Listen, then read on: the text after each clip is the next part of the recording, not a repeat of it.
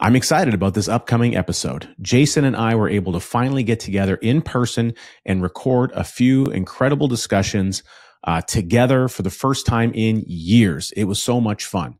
We did have some technology issues along the way, and we had some audio blips here and there. So I hope you enjoy the content because we had a lot of fun making it. And now on to the episode.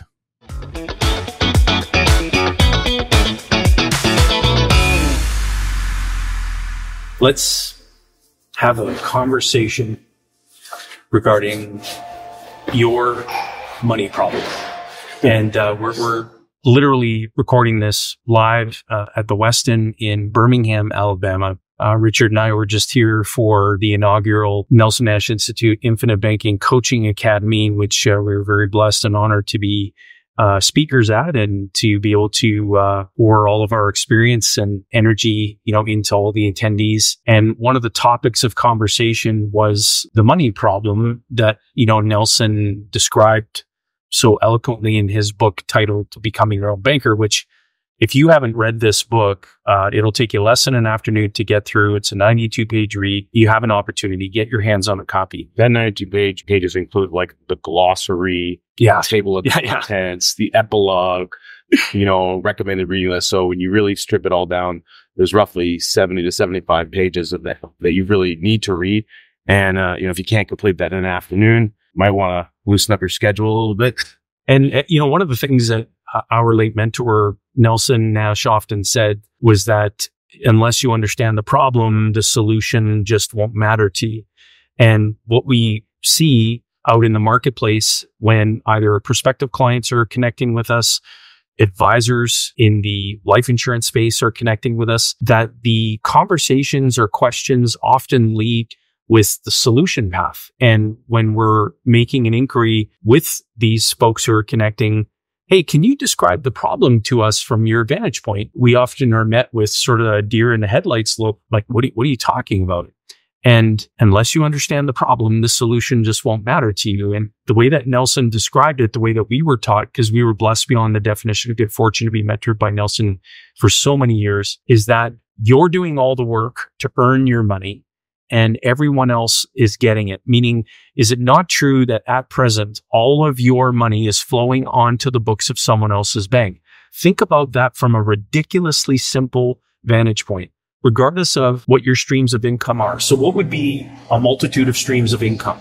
Real estate, cash flows. And when I say cash flows, I don't mean the cash flow left over. I mean an entire rent roll, right? Okay. In a multifamily building, you have a single family unit, you receive rent. That entire rent check is deposited onto the books of someone else's bank. You get a ledger entry that indicates the money's in an account that you quote unquote own. But really what that is a ledger entry that says you've deposited $2,000 of rent income into this account that's got your name on it. That's just an indication, a tracking mechanism for that banking institution to say they owe you that money. So it's really a receipt. And you're an unsecured creditor of the bank. You instantly become unsecured in relation to that rent roll. Right. And then you get paid for your income, whether you're a W-2 or T4 employee in Canada, you work for a business, you get a paycheck, it comes out every second Friday, that lands automatically in auto deposit. It used to be that you used to actually get a physical check. And there's some people that still do that and they have to go and deposit the bank. But most people are on an automatic deposit. You know what day payday is, but you set up all your bills and your arrangements so that things are happening in the background without your necessarily awareness. Like, right. You might know what a lot of those things are, what the big ticket items are, but you're not really watching it every day. And so you almost become psychologically unaware of the daily activity of how your money is flowing away from you.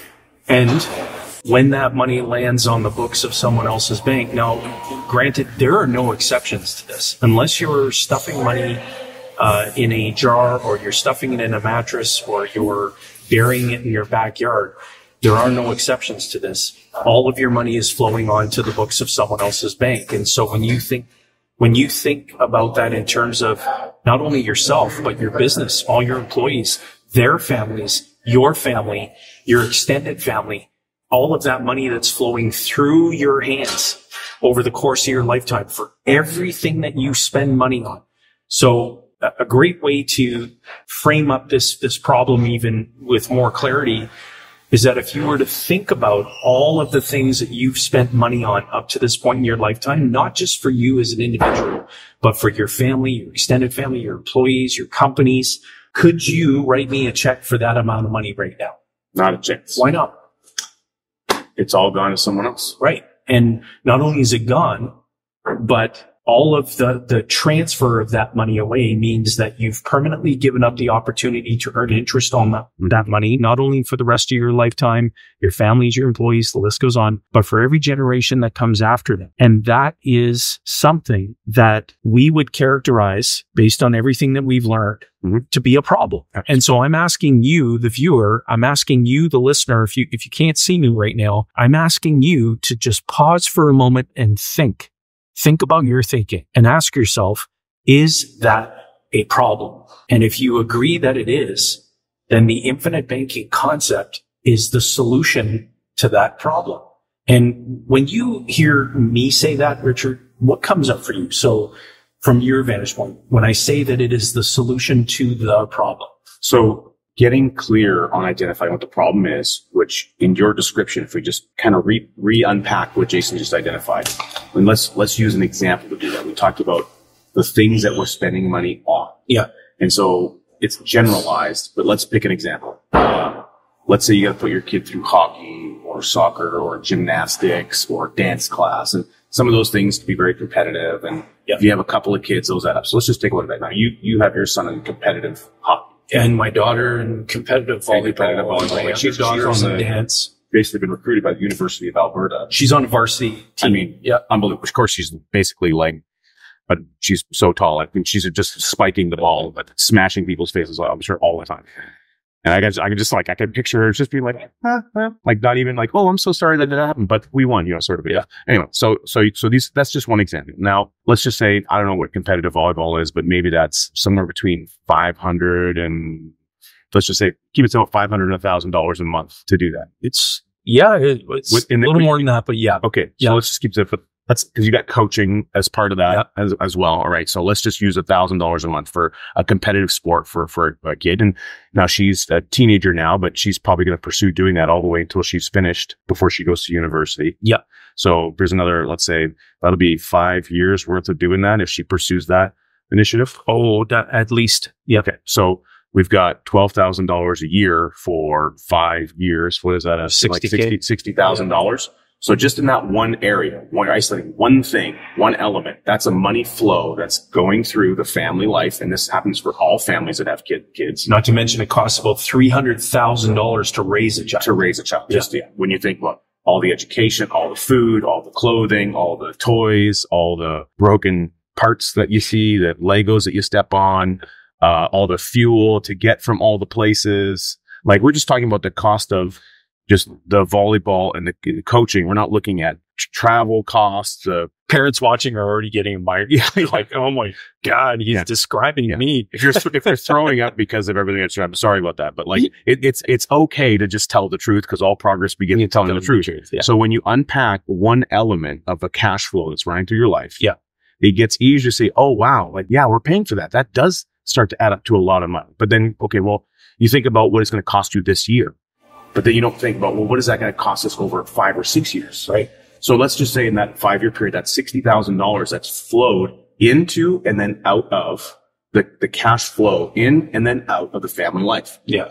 So what is the interest earning potential on that? When your daughter started this, competitive, she was like 13 when she started this competitive. She was 12. 12. Yeah. Okay. So like, if you just think about that from age 12 all the way to age 100, what is the compound potential of all that money flow that's now disappeared from her future? Just on that. Just on the earnings, on that one item. Yeah.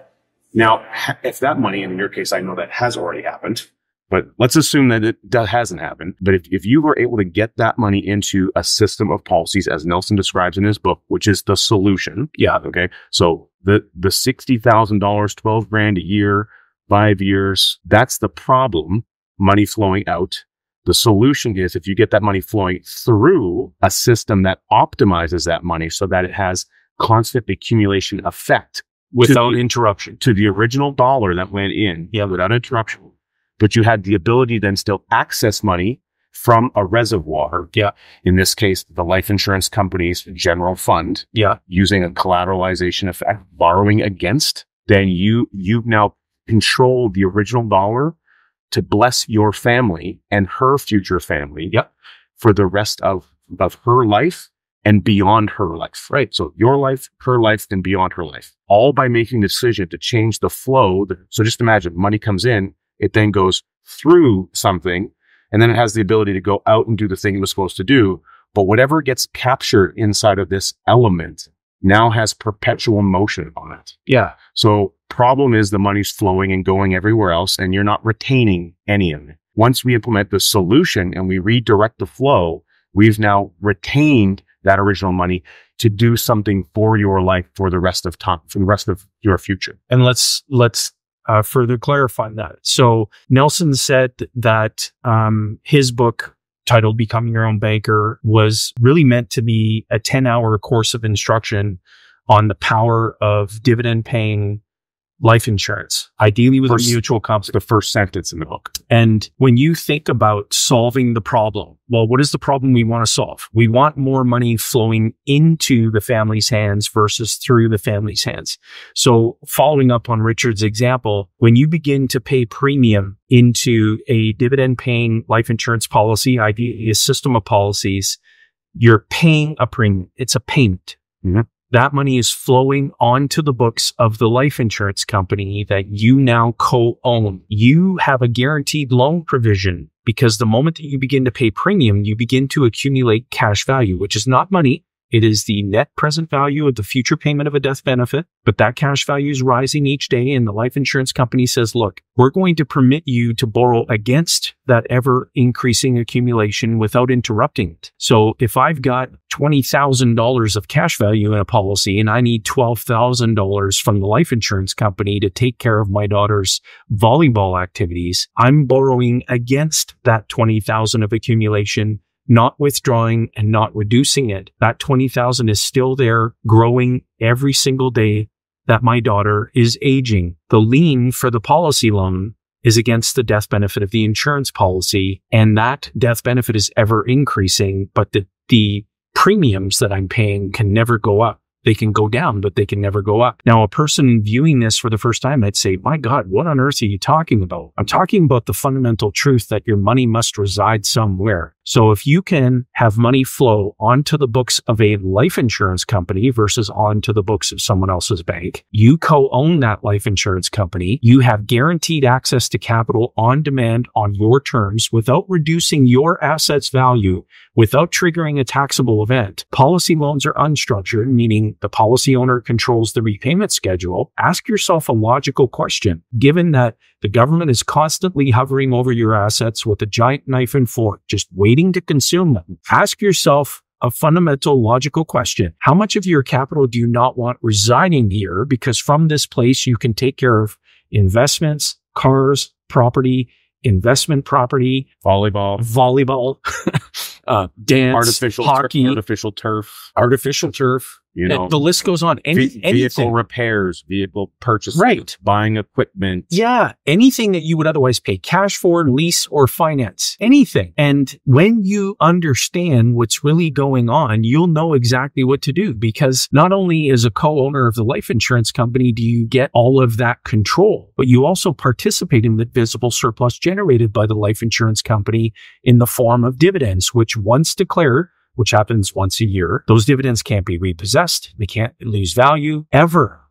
So again, that begs the question, how much of your capital do you not want residing there? Would you rather all of your money continue to reside on the books of someone else's bank, where you have the convenience of debit, you have the convenience of Visa, Amex, or MasterCard, but believe me, you're making the wheels of the banking business turn. They're making a great living off of you, and you're doing perhaps so-so at what you're doing to earn an income. And that's so become the banker as it relates to your needs. That's the solution to the problem. That description of it sitting on the books of someone else's banking business, which is what everyone else in the world is doing and have been trained or accustomed to do is perfectly outlaid in Nelson's book on page 45 in the Twin Sisters example. So we're not going to deep dive into that, but I would encourage you, if you have a copy of the book, take a look at and reread, page 45 in that segment. It clearly isolates it. When you do business with the third-party banking institution for the purpose of financing your purchases in life, and playing honest banker, how you can have a distinct advantage by doing it through the advantage of mutual policy ownership, mutual ownership with a dividend paying life insurance contract. And I want to unpack what Jayson indicated about, being a co-owner in the company just a little bit further, because I think a good way to indicate that we hear these words, we hear co-owner. Okay, cool. Co-owner. So yeah, that makes sense. But just consider it this way.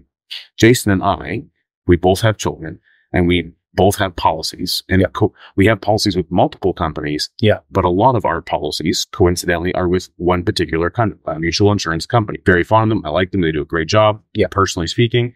And we have clients likewise. Most of our clients have policies with that same company. And we also have our team members, which have their own families and have multiple policies with that same company.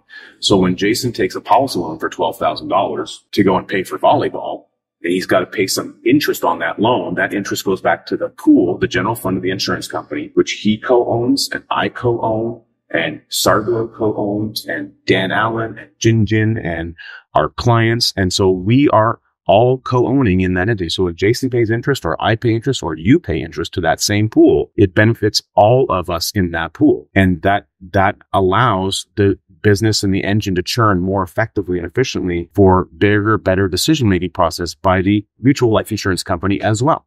So now, with Jayson's returning loan repayments to replenish that capital, because he's going to have to take another loan for next year's volume. Yeah. So if he's just taking that, let's say he takes $12,000 out and he pays up front and he sends $1,000 payment, just to keep things simple, back to the general fund of life insurance company, the loan balance goes down. So loan balance goes down, cash value is going up. Well, the next year he's going to take another $12,000 and repeat that process, but there's more capital available for him to work with because of the way that the policy is designed and so on. In that very simple, little atmosphere, a little bit of interest is going to be paid to the life company. That benefits us. Meanwhile, at the same time, I had to go replace I had to do an artificial turf project, which I've talked about a few times, at my property in Chilliwack, BC. I'm very glad that I did. Coincidentally, it was around a $12,000 number, just coincidentally speaking. And so I've been making loan repayments back on that. And now my interest allotment is benefiting Jayson and his family, which includes his children, which includes his daughter playing volleyball. His daughter playing volleyball and him taking that policy loan is now benefiting my children who get to play soccer in my backyard on artificial turf. This is what co-ownership on then. Now just take that thing about every single person that you know. Every friend, every family member, every student that your kid is in school with, their parents, everyone all your coworkers. Take a look at all of those people and just imagine for a moment that they are all doing that transactional process en masse, at scale, with an entity that they have ownership over, and that entity cannot inflate the money supply. Now we've got something really powerful when that takes place, and it is taking place. And by the way, if you implement that, there is no one putting a gun to your head forcing you to do it. Right. It's a voluntary decision that you can choose to do and participate in. You're not being forced to participate in anything. And think about this from a different vantage point too, where people might think, okay, when I request a policy loan, I have to pay interest on that. And, but that interest isn't directly benefiting me and only me. Well, is the interest that you're paying to someone else's bank directly benefiting only you? It's not benefiting you whatsoever. It's benefiting the stockholders of the bank. And so think about it from this perspective. Dividends are declared based primarily on the contribution principle. So if you're sending all of your payment stream to a conventional bank, first of all, that's that institution's passive income. But that conventional bank is also making a determination as to what the payout ratio is going to be of dividends based on their earnings per share. The more interest you pay, the higher the earnings per share are. So I just want you to think about this for a second. When you're dealing with the life insurance company that you co-own, the more interest you pay back into that entity, the larger your net contribution to the earnings of the company that you co-own, which means your divisible share of the surplus goes up. But Jayson, it can't be that simple. guys, it can't just be that simple. Right. So fundamentally, I mean, it has to be more complicated than that. How on earth could it be that simple, Jayson? Look, it's ridiculously simple. You have a policy, or ideally a system of policies with a mutual company. You have a good coach who can mentor you and help you to implement this process properly and to integrate it within your family, your company, or ideally both, especially if you're an entrepreneur. You systematically and repeatedly and regularly pay your premium. When you do that, these policies are accumulating contractually guaranteed daily growth of cash value, which attracts no tax, by the way. So you're paying no tax on that daily buildup. It can't be repossessed. It can't go backward, regardless of what's happening in the economy, the real estate cycle, the political environment, the stock market. The list goes on. Global wars, and you name it. Now you're in a position where you can begin to gradually and incrementally control how you finance all the things that you need throughout the course of your lifetime, like cars, property, investment property, investments, artificial turf, volleyball, anything that you would have otherwise paid cash, leased, or financed. And when you begin to gradually and incrementally control how you finance all the things that you need throughout your lifetime, you begin to really experience a peaceful, stress-free way of life financially because you're getting the bankers out of your life. Mm-hmm. And that, as evidenced by the thousands of 5-star Google reviews and the testimonies from our clients in North America, they're telling us firsthand that A, they've never experienced that before, and B, this process is ridiculously simple once they know how. And the best way to develop the know-how is to do it, is to simulate. It's the same way you learn how to ride a bike. Hey, maybe you fall off and you scratch your knee and then you get back on the bike.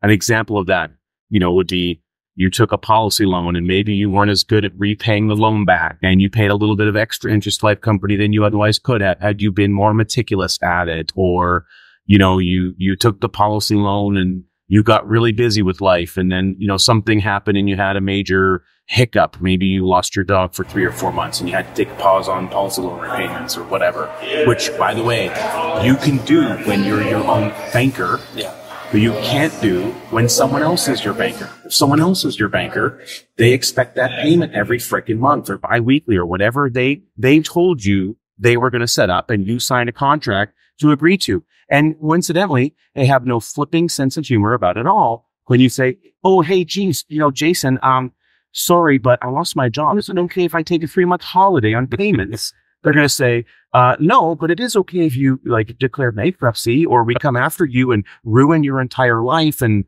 destroy your family financially. So you have to recognize what is the power and advantage of having that level of control. That's how you create peace of mind.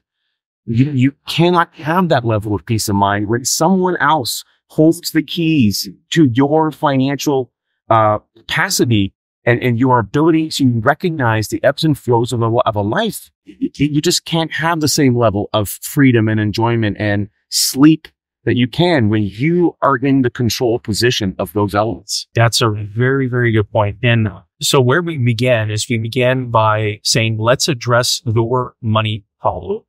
And so in summary, if you're earning an income, regardless of the source, isn't it true that at present, all of that money is flowing onto the books of someone else's and you systematically pay taxes, you transact for all the things that you need over the course of your month, if you're paid monthly, over the course of biweekly, if you're paid biweekly, and you're systematically and permanently transferring all that money away from you. You can't earn interest on it again, save it again, spend it again. It is gone. The transfer is permanent.